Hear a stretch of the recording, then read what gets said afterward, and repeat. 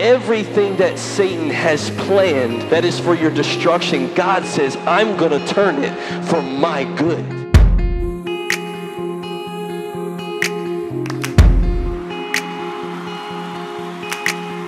There is nothing in the world that will change who you think you are on the inside except the blood of Jesus. Hope is an expectation for the future. There's a positive expectation, no matter how difficult the circumstances. True Christians never lose their joy. 3C USA presents our annual G12 conference, hosted by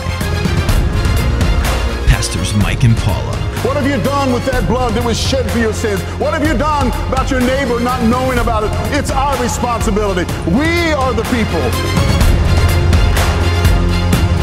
My purpose is to win souls, make disciples. Nothing is going to hold me back. Nothing from the past can hold you back from walking out your future with the Lord.